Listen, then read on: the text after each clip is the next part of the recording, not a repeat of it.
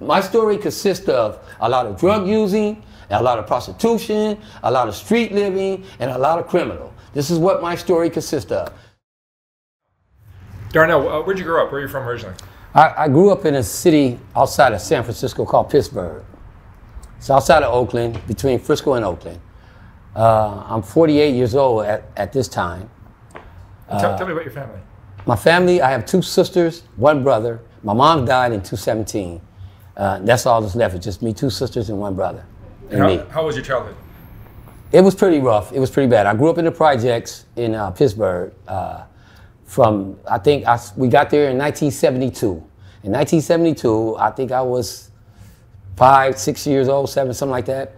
And one of my mother's boyfriends, he had a tendency of keep looking at me all the time because I was a little guy, first of all, and he felt that, you know, that I was a guy that maybe he wanted to try. But anyway, to move right along, I was molested by him 3 times. I never told my mother until 2 years later. I finally, you know, told her exactly what he had done, and, you know, she didn't accept it because she didn't believe me, because I waited so long to tell. So that kind of stuck with me for a long time, and as I got older, I just couldn't trust people. I couldn't trust, especially men that were older than me. I couldn't trust them. I couldn't be around them. I couldn't stay in a room too long with them because I was scared. I was really afraid. As time went on, I alienated myself because of that fact. I started using drugs at 13. My first choice of drugs was alcohol.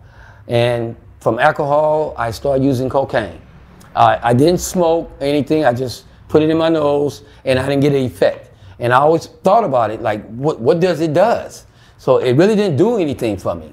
So as time went on, by the time I was 15, I learned about freebasing. Back then, they called it freebasing. And this girl showed me how to freebase, and I learned how to freebase. And at that time, whenever I ran out of money, I went out and I sold my body to get the money for the freebase. That went on for a couple of years, maybe 3 years. And then after that, I did my first prison term by the time I was 17 years old. I did a prison term for breaking and entering and robbery, stealing money from an old guy. He was a trick, and I stole some money from him, and I ran off, and he called the police on me. Anyway, I did time for that. I did until I was 22 years old. From 17 to 22, I got out. And, you know, my criminology had advanced. Now I know how to do a lot of things. So I started boosting. I started running with crowds that, you know, shot dope. And you know, I got introduced to heroin. And from heroin, it just took me to a whole nother phase. Because heroin is a drug that you have to have it. You cannot go a day without it. So I had to go and plan my day every day. I had to have my dope at night, and I had to plan my day during the day to go get money for my dope at night. And I did that for 4.5 years, straight. No breaks, no nothing. I started, you know, coming to a point to where I started getting sick, you know, where I couldn't eat, I couldn't sleep, I couldn't do anything. I didn't even think right. So I stopped showering, I stopped, you know, taking care of my hygiene. I stopped doing a lot of things. I became a full-fledged junkie. And I started sleeping on abandoned houses. And whatever I was able to get me a fix, I did it. Whatever it took to get it, I did it. I did that for years. By the time I was 25 years old, I had become someone that what the law would call a full-fledged criminal. You know, I had started, you know, doing all kinds of things. Forgery, burglary, robbery, all kinds of things I was doing to get my fix because I'm a full-fledged heroin addict. And I went through that for 6 years until I was 32 years old. And I did another prison term and I cleaned up because I did 5 years in prison.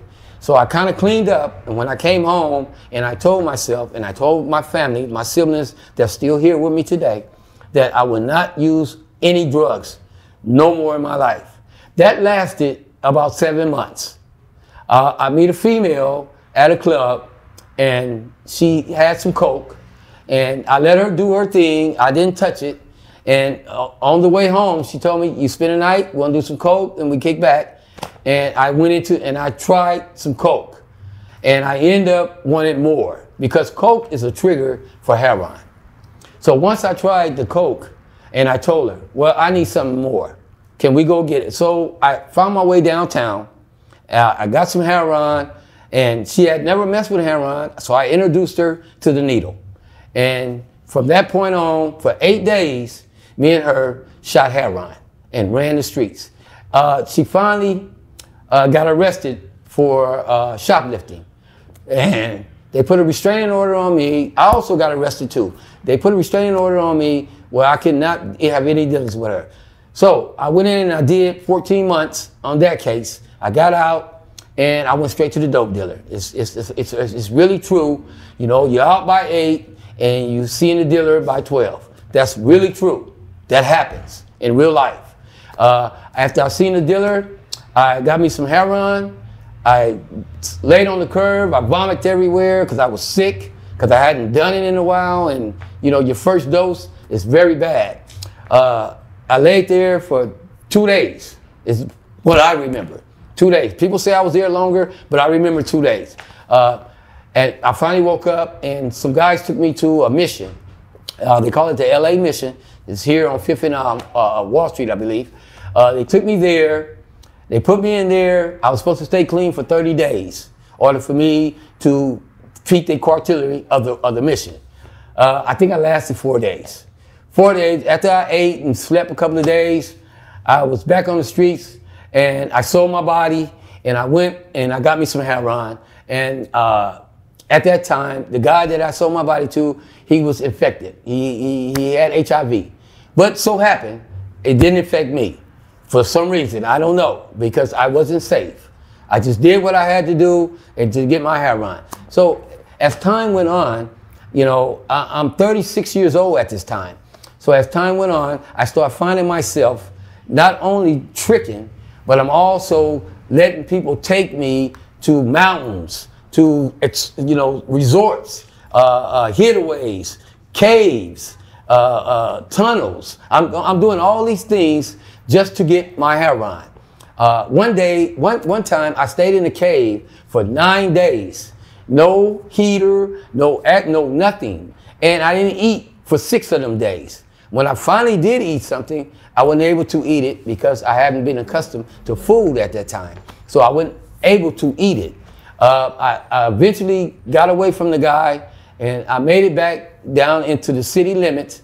And once I got to the city limits, I met a guy, and he took me to Las Vegas. I ended up in Vegas for 18 days with this guy. He had me tricking with other guys, and he paid me $20 each guy. So I went through that as long as I was able to get my heroin. I did that for 18 days, and I finally got away from here. I ended up in Whiskey Peak. I found what they call a Bravo house, where, you know, women's go and sell their bodies, and, you know, they pay the house. So anyway, I found one, and it was for men's. So I ended up staying in the Bravo house about, I think, 4.5 months. I paid my tithes, I did my tricks, and I went out and got my heroin. I did that for 4.5 months. And they finally busted me one time. I had heroin in the room, and they kicked me out. So now I'm down in Whiskey Peak in Nevada, running around with just heroin in my possession and no money. So I found a guy that had a mobile home. He let me stay in his mobile home for 8 days while I give him drugs. As long as I was able to give him drugs, I was able to stay there. Once I ran out of funds to get drugs, I had to go into the city and do some things to get drugs. So I went in, and at this time, they had a sting operation going on with male prostitution, and I didn't know because I was sick and I just wanted drugs. So I went in a bar. Matter of fact, the name of the club is Monte Carlo. It's the casino.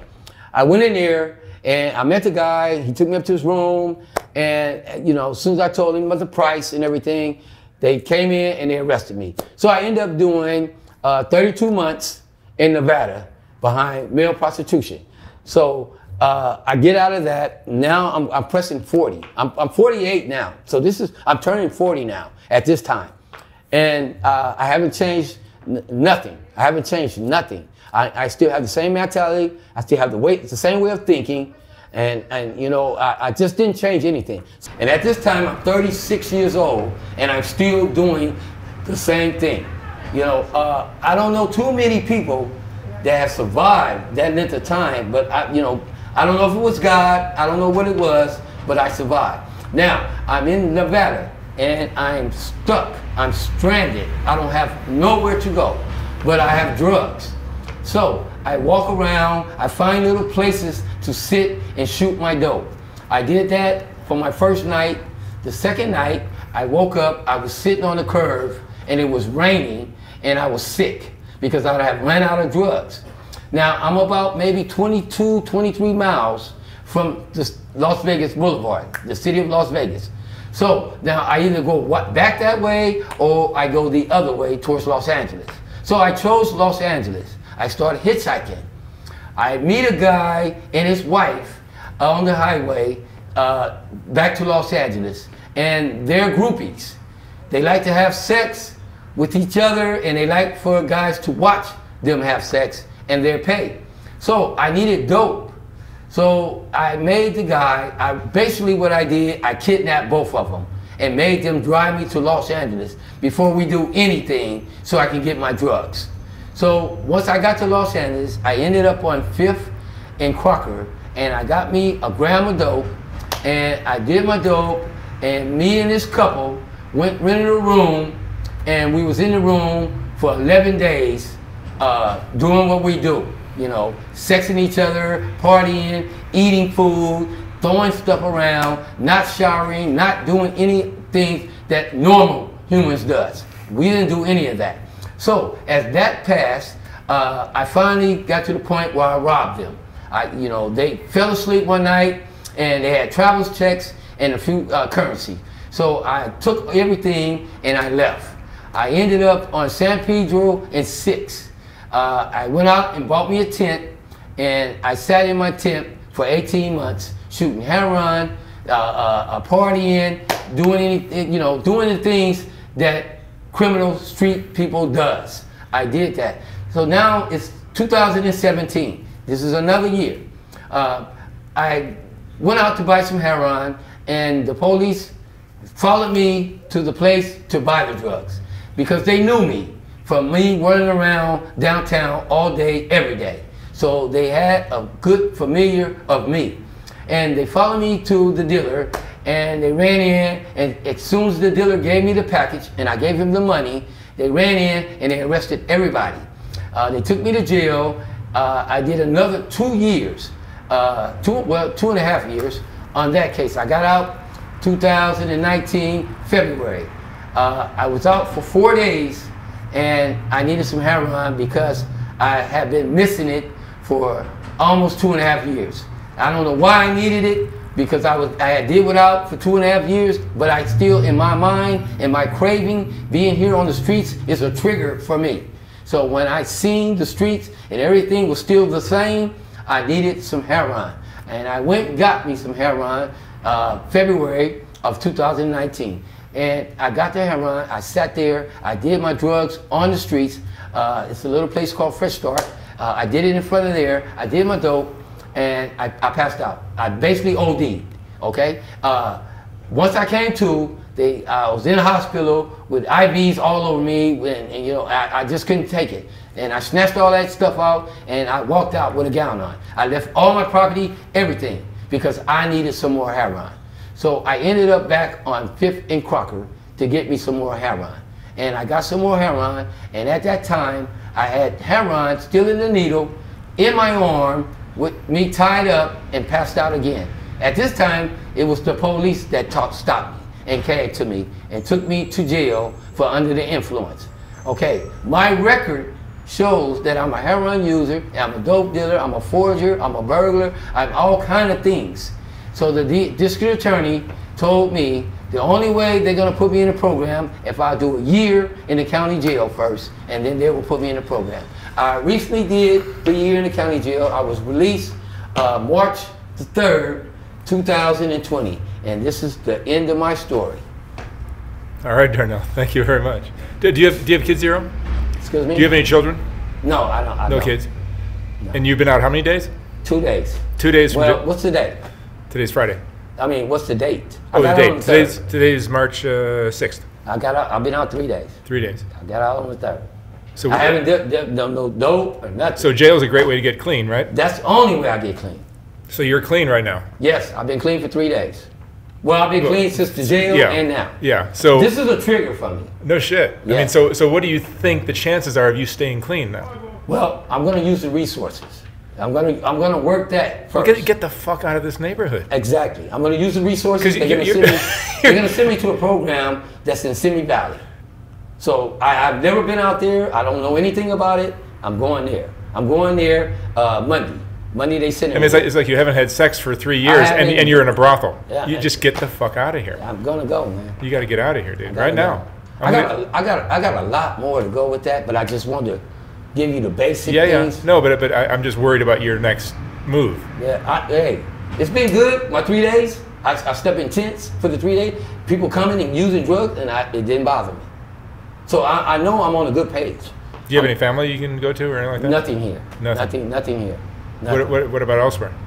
Excuse me? What about elsewhere? Other cities? Oh yeah, I have an auntie in Ohio, and I have someone in Texas. And my sisters and brothers are in Texas. Yeah.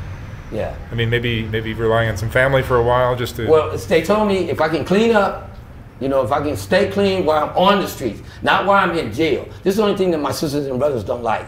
I can clean in jail. No, anybody can do that. But when I'm on the streets, they tell me you stay clean for 6 months.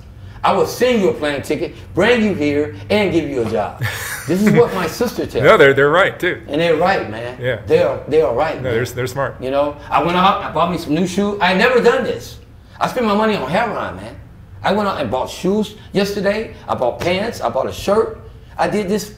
I didn't spend my money on heroin. Good for you. So I know I'm on a good page. I know that not only him, but my heart is telling me, try it. Just try it and see how far you can go with it. I mean, all you gotta do is walk up and down these streets and see what the man. It's when horrible. I ran into him, he was like, "Wait, you got somewhere to sleep tonight?" I said, "No, so I'm just gonna kick it." He said, "Look, come on, I got somebody I want you to talk to, man. You want to get your story off your chest?" I said, "I shared my story before in the AA." He said, "No, you can get your story off your chest for real." So that's why he brought me here. Cool. Well, I don't know. I wish you luck, and I hope you get the hell out of here as fast as possible. I do too. Because you got to be 10 times as strong to resist here. Because it's every 10 feet. Last night I slept in a tent, and every 20 minutes, someone was coming over there. Yeah. And all I did was pull a blanket over my head. I mean, you walk down any block. There's 25 tents on that block. Every single one of those tents is either heroin, crack, crystal meth. It's really when it came to a real function disease, man. Yeah. It's a function disease for the ones that, it's bad, man. I seen it last night. I mean, every 20 minutes, I'm just saying 20 minutes. It might have been sooner than that. Yeah. But someone was coming in, and he was like, can he sit down? Can they sit down? I was like, go ahead. I just want to go to sleep. Yeah. And they did their thing. And I can hear it. I can hear the moans and I can hear everything. And it's, a heroin junkie is a person that he feels the power once he gets it. He's weak as a puppy without it.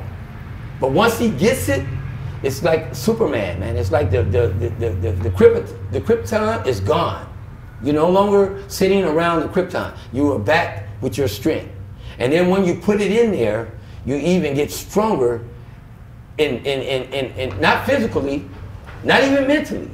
It's just something that you think, something that you just run through your mind like, Yeah. And I heard that last night, man, from different people sitting down doing it. And that's something that I did for years. And I always look for that. It's something that you chase. You want to get that first feeling, and I was strong enough to take that blanket and cover over my head. And I really went to sleep. And I woke up this morning, I went and bought me shoes, and I felt good, man. Yeah. And I ain't felt good like this, being on the streets, in a long time. Well, I hope you stay strong. In a long time, man. Stay strong, dude. All right, I appreciate you taking my story in, man. Yeah, man. Love you for that, man. Good luck. Okay, thank you. Thank you, man.